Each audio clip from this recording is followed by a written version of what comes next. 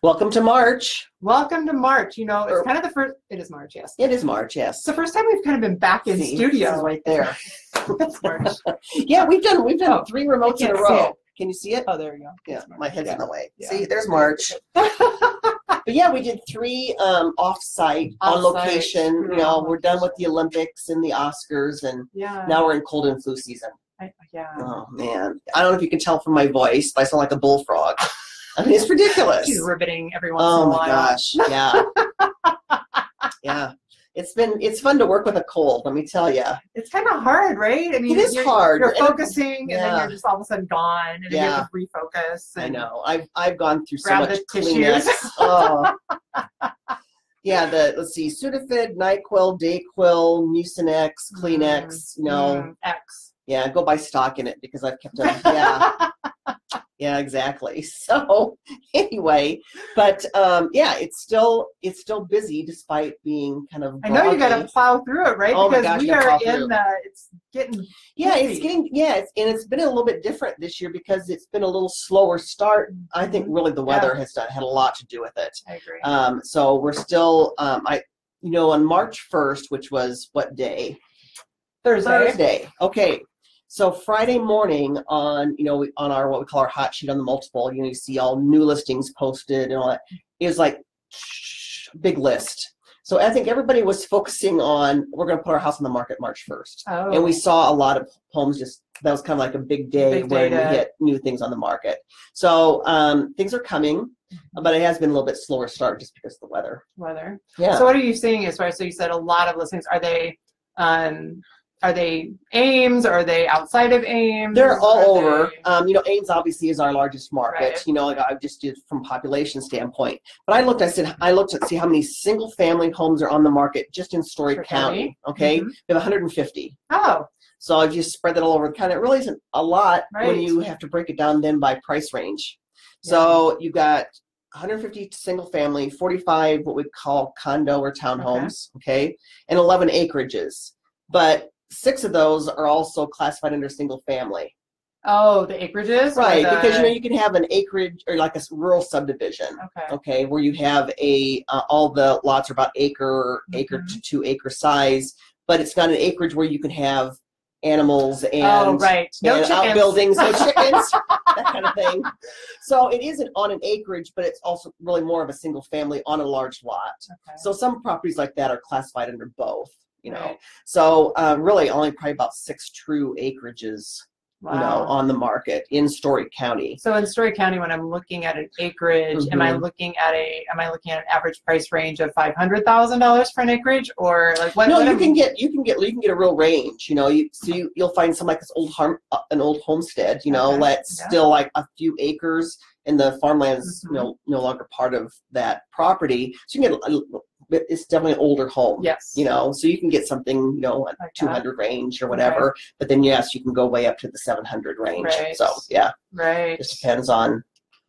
Yeah. So acreages acreages are real apples and oranges. Right. Because you either have the old house that you're like, do I really want to live in this house? Right. Or somebody who bought 8 acres and put a really nice house on it, a pond, kind of thing. So yeah. Right. So if I'm a buyer, so if there's only 150 houses and I've only got, say, 10 houses in my price range. Right. There you go. So if I'm quick to make a decision. Yeah. Right. So I say, what does that look like then? Yeah. As a buyer? Well, it's right now, if you're in. So let's say you're in your first home yet. Okay, you've been there 4, 5, 6 years.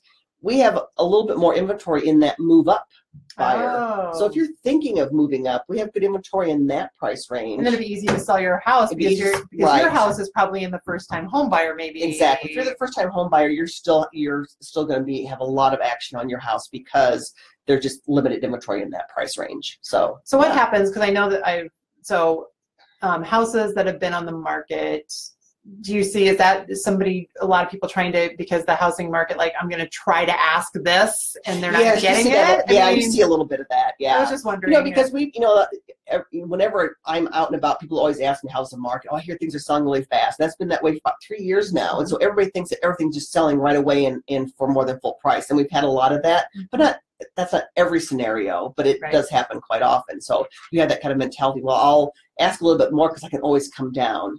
Well, That's true, but if you do that, you might be discouraging some people that might be in your range from even looking. Right. Because, when you qualify people, yes, you can qualify up to X. Well, people aren't going to look above what they're qualified for. Right. So if you think that you're going to attract somebody to come down, they're thinking, well, I'm not even going to try. Right. Because I don't think people want to be rude sometimes. Right. Too. You don't want to be rude. Yeah. I don't want to insult you.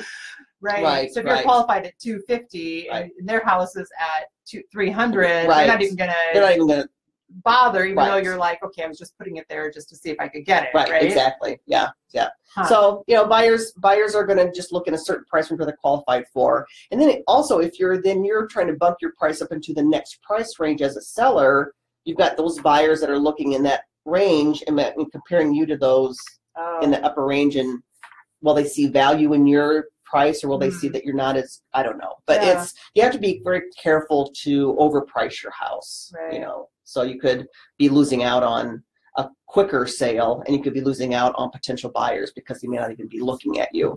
Yeah. So what do you find? So as first-time home buyers, and I know there's a big price difference between, obviously Ames, Metro. Right. I love calling Ames Metro. And then the rural areas. So as you're counseling a buyer for something like that, so say I've pre-approved them, for $160,000, purchase price range.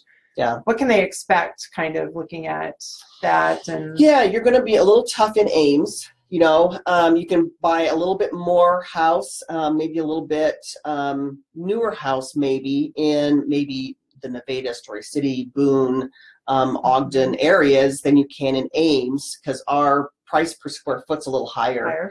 Just that supply and demand thing. So, and in that 160 range, you're probably going to be looking at something where you have an appointment. We're looking at it, but it's occupied by student rental. So sometimes so it might be that kind of category of a house. A little bit older home, may have been used as a rental, maybe not, but sometimes you find those. But if you're under 160, you can certainly find a townhome in this market. Oh, interesting.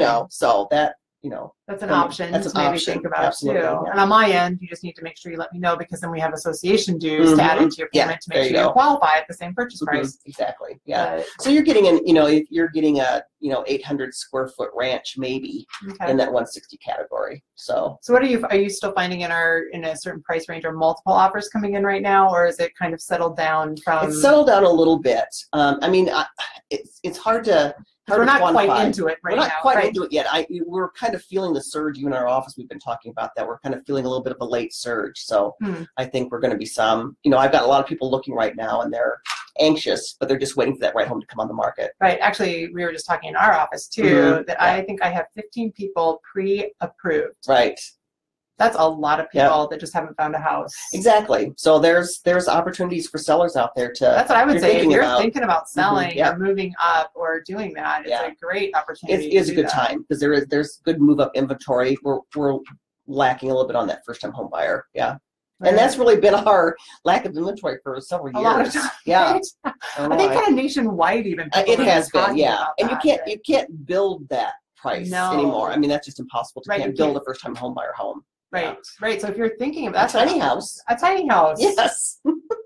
I don't know if I can finance a tiny house. That's a whole new category. Yeah. I don't know if this because allows I think you can either. move tiny houses, and I need you to be secure to a foundation. Right. Exactly. So, can't just be tied to a stick in the ground. No, I can't do that. Yeah.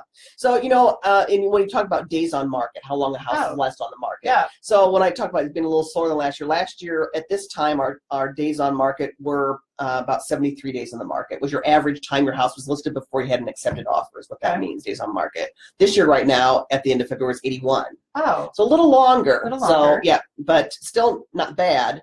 But good. It's definitely a little bit of a change from last year. Right. So that's good expectations as a seller, just to kind of know that just a few more days, the market's not quite as snappy. Not as snappy. And like you said, and kind of I think we've seen like usually March 1st, right? We're just all like, boom, it's ready to go. Yeah. Because we make hay from March to September, really, in this market. We're very dictated by the school cycle, Yeah. which a lot of markets are, but even more so here because of the university. Mhm. So everybody's kind of thinking about moving. They don't want to move until after school's out, Right. and they want to be moved in before school starts. So it's kind of a Yes. crunch time. Yeah. So I think the weather's supposed to turn up to about 50 next week. Whew! All right, Yay. get out there, So, get your houses If you're not going on spring break or someplace where there is sun, Right. hopefully we'll have it here. You know. right. So, but what do you, I'm what do on you say to spring sell? So if somebody's listening to this and they're just like, you know what, I've been thinking about selling my house, and wow, I'm thinking about moving out, Mhm. but wow, my house isn't quite ready to put. Like I feel like it's not quite ready to put on the market. Right. Like sometimes first steps. I think First people. I steps. think people have a hard time with. What do I do? Well, it's a little overwhelming. You think about all these things I have to do, and sometimes I'll come in and tell them, you know, you don't need to do all that stuff. You Right. know, I'll give them some quick tips on what you need to do. And obviously, the first thing is to declutter. Right. That's pretty standard on anything you look up. So, you know, and that's just if you're not going to move it, just donate it, Yeah. throw it, or whatever. But yeah, I mean, just getting things decluttered and cleaning, and then if we think you need to do some updating on some certain things, we can talk about that. But you don't want to overdo it either. Right. So you just want to get it, show ready. Right. In our market, because I know that there's kind of a date, like get it on the market, right? Because we also have a renter's market here. Yeah, we do. And so that's where some of those first-time home buyers are coming from. Yes. And so they want to close by June. Right, because their lease is up July 31st. Yes. So they've been renting for 3 or 4 years. They're, ready to get into that first home. They've got to start looking here now, because they've already said we're not going to renew our lease. Yeah. Yeah. And so they at least want to, they need to do something. So kind of getting it on the market. Yep. It's time is of the essence. Yeah. So get somebody in to kind of take a look at the house. Yeah. And we can give you an idea of what you need to do or what you don't need to do. Right. Because I think sometimes that's the case, right? Like I think I have to do all these things. Right. Well, no. Yeah. You don't have to have Chip and Joanna come in. Right. Just have Keelan and Lisa. That's right. Yeah. That's awesome. Yeah. Oh, fun. Yeah, you don't have to Chip and Joanna your house just to sell it. No. But, yeah. No, So, Chip and Joanna. That's so funny. Maybe we can hashtag them and they'll listen to us Maybe next time. could. Yeah, That'd maybe we be could. awesome. Yeah, have them Yeah. as a guest sometime. We look good together, right? Yeah, we're matching we're today. kind of, Inadvertently, yeah. inadvertently coordinated really well. That's exactly. So, well, anyway, if you have any more questions about the current market, or if you're thinking about putting your home on the market, Yeah. and if you're ready to buy, just give us a call. We're here to help, and I'm not spring breaking. I'm working. Are you? I'm working. I'm working, even though I'm going to be spring breaking a little bit. But I work on my vacations almost all the time. I know. Plus, I have an amazing loan partner who takes care of things. Like, there you go. So, yeah, that's helpful. So yeah. So don't. Yeah, Don't great hesitate. time to kind of look at your options, or just. I always think ask the question. Yeah. You know? Yeah. If you don't ask, you don't know. That's true. Yeah. Yes. Be curious. All right. Have a good one. Have a good Stay away one. from the colds. Yes. Bye. Bye.